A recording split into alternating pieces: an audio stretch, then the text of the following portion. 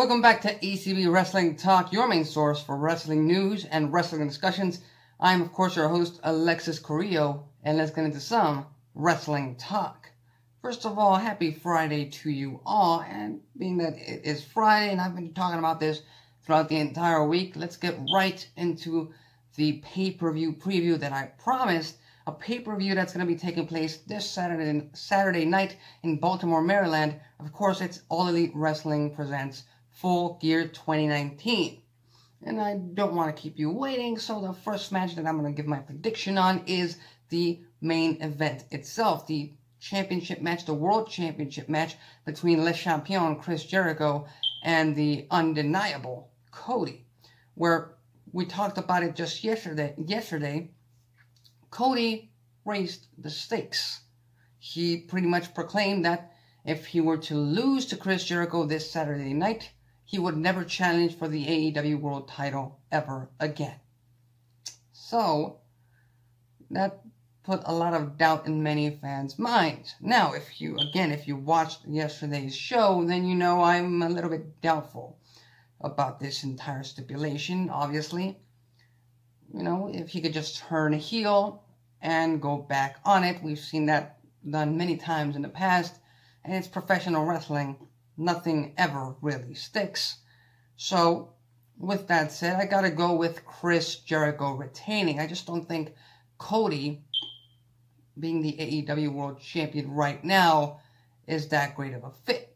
So, I gotta go with Chris Jericho retaining, although there is a slight chance Cody might come out with the victory and just strengthen up this entire Elite versus Inner Circle feud that is apparently going to be carrying AEW programming going forward into the new year. So, my prediction for this Saturday is Chris Jericho going over Cody, but I wouldn't mind seeing Cody as World Champion.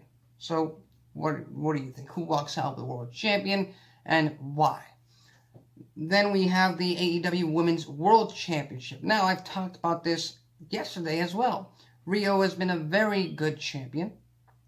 Unfortunately, I haven't been as interested in her programs or in her promos or in her matches because I just don't find any character or storyline to it right now. So it's safe to say that her match against Emi Sakura, well, while it might turn out to be a very entertaining match, hard-hitting, what women's matches have come to become right now. You know, at the end of the day, I think Rio retains.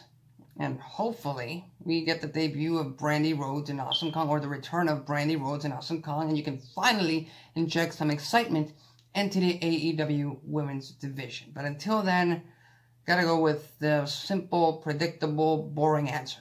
Rio retains the AEW Women's World Championship.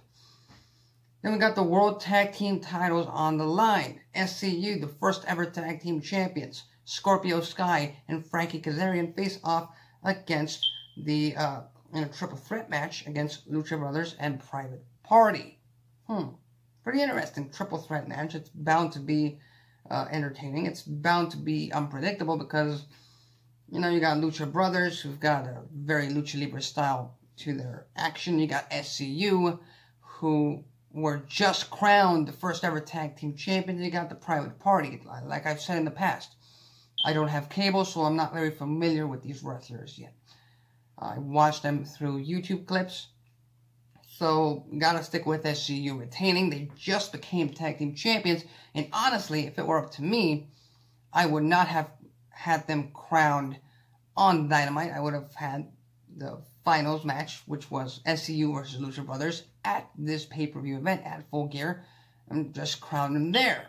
But now, you kind of been booked into a corner where if SCU lose, even without getting pinned, it's still a ridiculous championship reign for them because I believe they've only had it for, 10 days if they were to lose it tomorrow.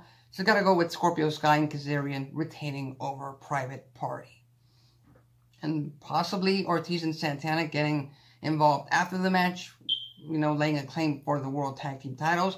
Obviously, the Inner Circle is going to be looking towards getting all the gold, getting all the power in AEW. So that's going to be a running trend on AEW programming for months and months to come. Then we've got the unsanctioned Lights Out match between Jon Moxley and Kenny Omega.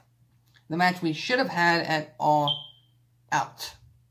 But we couldn't because of unfortunate circumstances. But now we do, and according to what Jon Moxley had to say during his promo, I believe 2 weeks ago, the match isn't really going to count. The match isn't going to count towards the records, the win-loss records. So other than the fact that they're going to beat the living crap out of each other, and basically from what I've seen on Dynamite, they have some sort of wicked respect towards each other, some kind of weird respect towards each other, but that's not going to stop them from beating the living shit out of each other. So I kind of hope Kenny Omega gets the win, because I think Omega has certainly been on the losing end of many important matches over the past year. I think he needs a win. Moxley, his character, the way it is, I think he'll recover. So yeah, I think Kenny Omega gets the win over Jon Moxley in a hard-hitting, beating the living crap out of each other match, and that's just what's it gonna be. And finally, we got Hangman Page, Adam Page versus Pac. Now, as much of a fan that I am of Hangman Page, gotta go with the bastard. Gotta go with the guy who beat the crap out of Kenny Omega. Gotta go with the guy who pretty much defines how looks will deceive you, because he's a small, relatively small wrestler who you wouldn't think could beat the crap out of you, who you wouldn't really be, afraid of.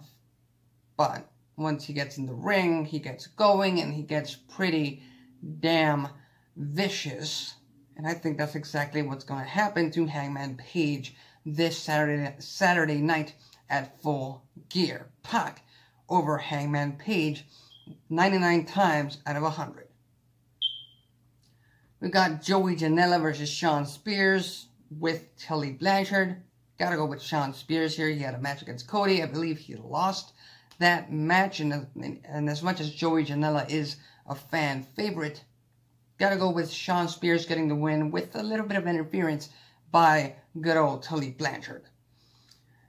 And, finally the buy-in. I believe this is the pre-show for Full Gear where Britt Baker faces off against B. Priestley. Again, haven't been relatively excited about the women's division. That's just me being honest. So I'm going to go with the bigger name.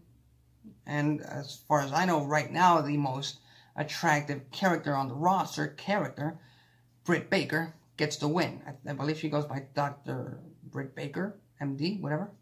Yeah, Britt Baker gets the win. So that's my preview and predictions for Full Gear. But that's not all of the AEW news to hit the spectrum right here on ACB Wrestling Talk, because Dynamite and AEW might be getting a little bit worried with them still having the upper hand over NXT in terms of viewership.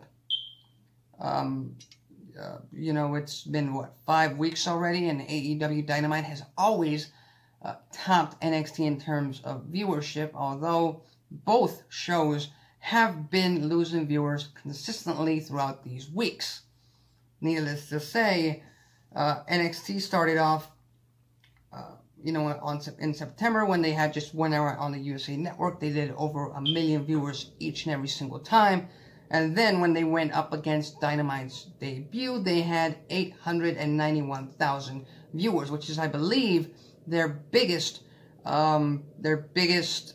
viewership against Dynamite so far. But on that very same night, Dynamite debuted with 1.4 million viewers on their premiere episode. Pretty damn good for a product that isn't as well known with the mainstream audience as it is. Unfortunately for both products, NXT's viewership has dwindled all the way down to 580,000 just last week, and Dynamite has gone below 1 million viewers ever since. I think they dropped as far as 789,000 on the October 30th episode of Dynamite. But now it seems to be like, NXT and WWE are closing the gap, because this week's episode of Dynamite, the go-home edition to Full Gear, drew 822,000 viewers, which again, pretty damn good for a product, for a company that not very much fans know of. But NXT is catching up, because they drew 813,000 viewers. Now, this may be the whole Raw and SmackDown possibly invading NXT storyline, that this may be Finn Balor getting some edge and becoming a little bit more of an attractive character to watch on television. This may be the fact that you had the OC compete against some of NXT's biggest stars this week on the broadcast. That may be the case, but either way, fans are tuning out of Dynamite and changing the channel and tuning into NXT on the USA Network. So it's going to be really interesting to see what kind of numbers they bring in next week, with them just being so damn close to each other right now. Randy Orton made quite a few headlines, other than the fact that he signed a brand new contract, multi-year contract with WWE. He's pretty much been going on Twitter issuing challenges to some of WWE's biggest stars and part-time stars, for that matter. It wasn't so long ago that he issued a challenge to The Rock for a match, I believe for a WrestleMania match. And, The Rock's a pretty damn busy man, so I think he kind of went a different way. He noticed a John Cena ad in a magazine, and he said, well, The Rock is the most busy man in Hollywood. John Cena's busy himself, but not as busy. I think I have a better chance of getting a big high-profile match in WrestleMania against John Cena. And so he threw out the challenge via Twitter. And I quote, I want to fly to London and see this striking young man asking me a question. Why, yes, John Cena, I am up for a challenge. Are you? Let's say, I don't know, WrestleMania 36 maybe? Or does Hollywood have you booked solid? Now, John Cena and Randy Orton have a historic rivalry. It's been, they started all the way in 2007, and ever since they've had, over 100 matches at least, over 200 matches at least, maybe, with each other, so they damn well know themselves pretty well in that ring. I think most hardcore wrestling fans and some mainstream wrestling fans aren't gonna like this idea of getting another repeat of Orton versus Cena yet again. Orton versus Cena for a 200th time. Orton versus Cena with, what else are they gonna bring into it? They've done pretty much everything they can in terms of storyline purposes. So, if you ask me, Orton versus Cena at WrestleMania is something that should happen. These were two of the two guys that defined the PG era before CM Punk came into it. But these two guys were the PG era, or at least the beginning of the PG era. I wouldn't mind seeing these two legends go at it on the grandest stage of them all. Now, if you ask me, Orton versus Cena on any other Raw or any other pay-per-view event, just throw something else at it. But at WrestleMania, it has a poetic justice kind of feel to it, because, like I said, these are two WWE legends and deserve that big WrestleMania high-profile match that they did not get at WrestleMania 24 because, Triple H inserted himself into that match. So, at WrestleMania, I'm all for it. Corey Graves has been in the news quite a bit with his After the Bell podcast, which, admittedly, I haven't been able to catch in its entirety. I have been able to catch some YouTube clips on it, and it seems like a fairly interesting podcast to listen to. I've seen that video where Triple H pretty much stated that he hopes to stop sending so much NXT stars up to the main roster without getting something in return, leaving NXT weekend. That was a pretty damn good conversation with Corey Graves, but that's not exactly what we're talking about, because because Corey Graves went on Twitter after this whole Crown Jewel debacle that I'm not going to go into again, because honestly, I'm tired of talking about it. I'm pretty sure US fans are tired of talking about Crown Jewel. So I'm just going to say that, I'm just going to quote what he said. And, you know, he said that if you're mad that your flight got delayed and you weren't one of the Saudi 20, that's on you. Quit crying about it on Twitter. You know who wasn't complaining? Randy freaking Orton. And if anyone has a cachet and the right to speak his mind, it would be Randy Orton. He got it. It was about doing the damn show. So he's pretty much calling out the WWE superstars on why the hell they're complaining about, you know, being stuck in Saudi Arabia. Which, admittedly, you know, I can't relate to that because I've never been in that kind of position. But at the end of the day, they're still getting paid for being there, even though they're stranded in Saudi Arabia. They're still WWE superstars. They're still in the public light. They are still working for one of the best companies in the world, in WWE.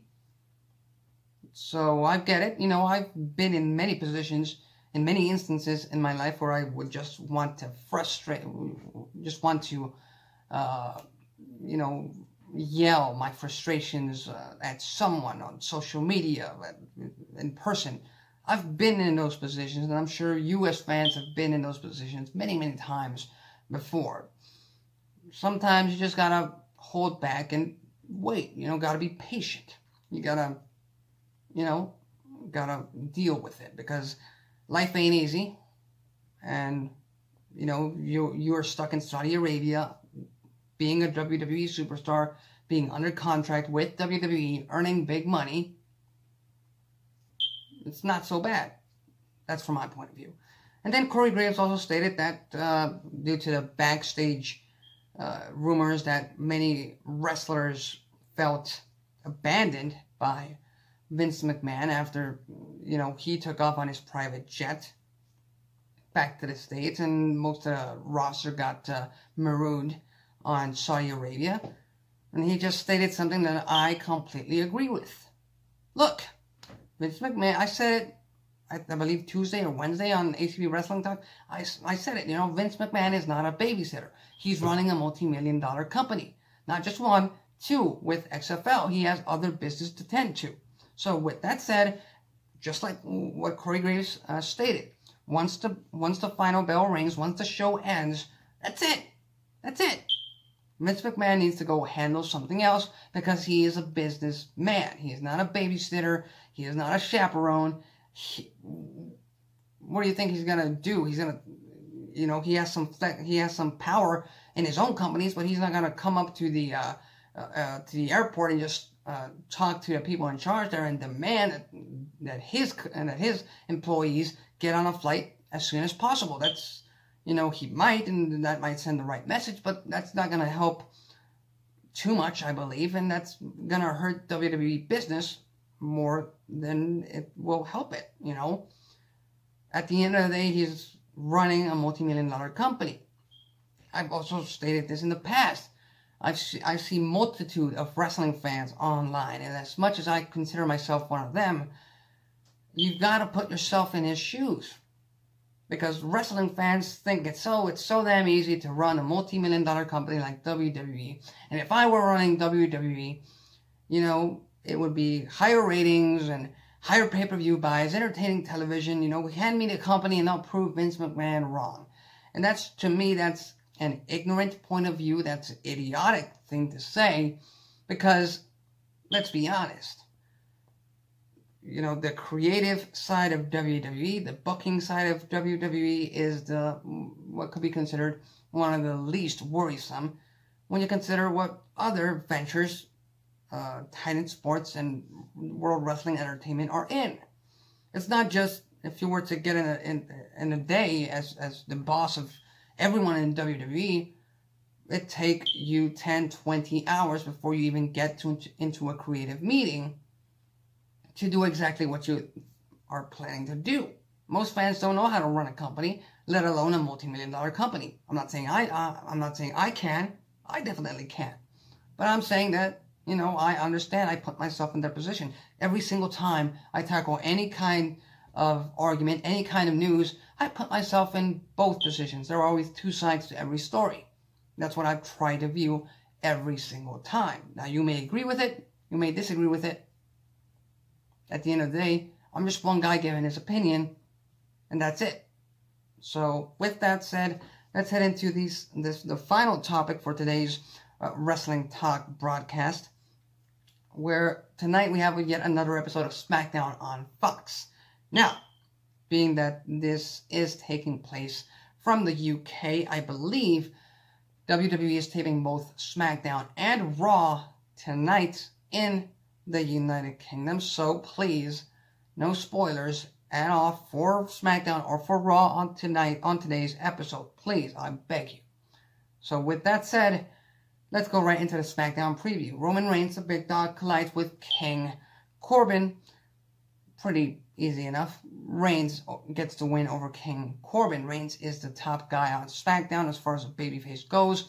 King Corbin is, you know, heel father, for lack of a better word. Sometimes he backs it up, but most of the times against bigger stars, he takes the 1, 2, 3, he taps. That's what he does. That's his role right now. Even though he's king of the ring, you know, his job is to be the heel that loses and then brags about, you know, still being king after losing. So I'm going to go with Reigns on this one.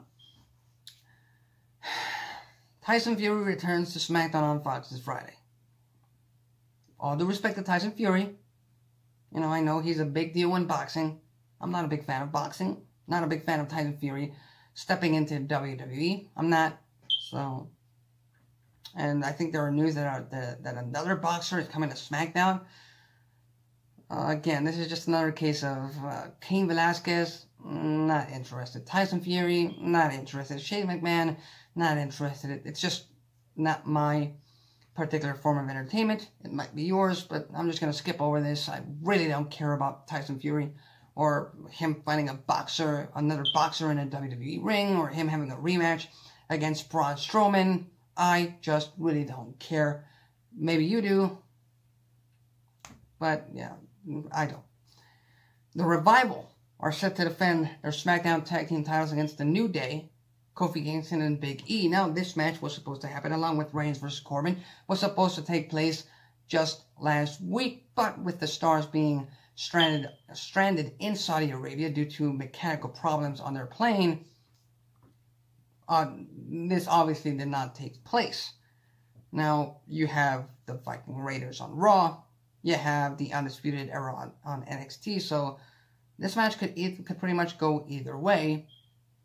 Although I do see it more going towards the New Day getting another title win, because I don't see the Viking Raiders being as big babyfaces as WWE wants them to be. The Undisputed Era are big heels, and the Revival aren't that big heels right now. So they need a strong babyface team against the Undisputed Era. That's going to be the New Day. The New Day over the Revival, they become brand new SmackDown Tag Team Champions. And I'm doing this, and I'm predicting all of this without reading any spoilers. So, if I'm right, that's just me. Sasha Banks returns to face, I believe, #1 contender Nikki Cross. I think she's still #1 contender.